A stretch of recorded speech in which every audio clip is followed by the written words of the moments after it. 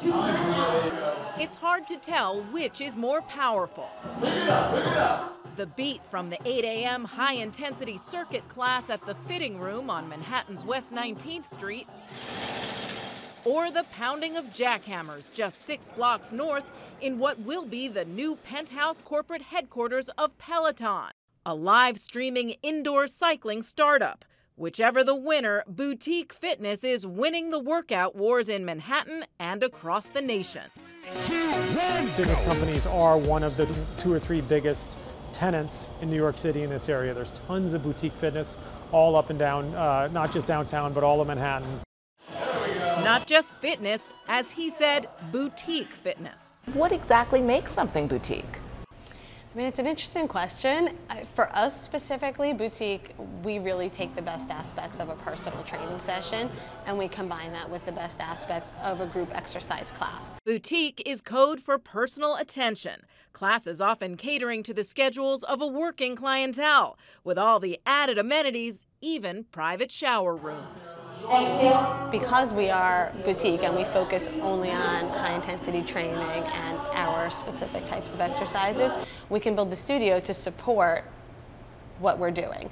So you'll notice that you're charging more. Right. A single class at the fitting room is $38. Compare that to around $20 a month at a big chain gym. In Manhattan alone, studios are multiplying monthly, and nationally, of the 54 million Americans who claimed to have fitness memberships last year, 42% said they go boutique. That's up from 22% barely 3 years ago, and location is key.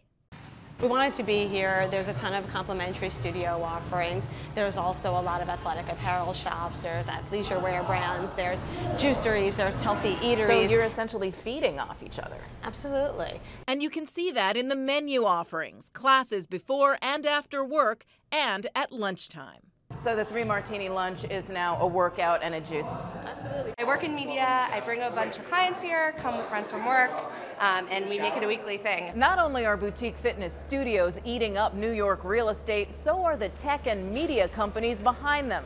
Take Peloton, for example, spending $7 million to trick out its new corporate headquarters right in the heart of the fitness district. This floor we're on right now, Diana, is going to be all employee common area.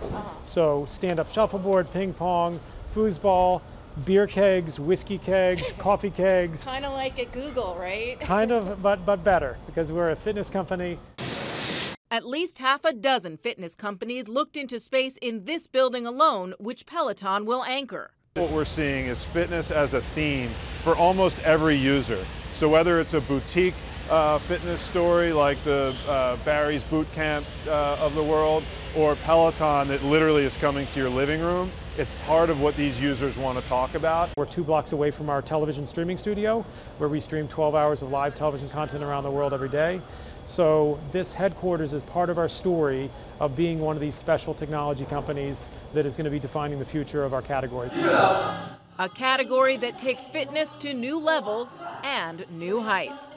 Diana Olick, CNBC, New York.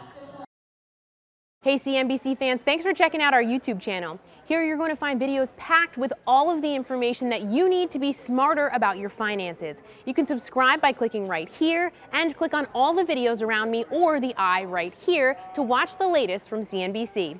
Thanks for watching.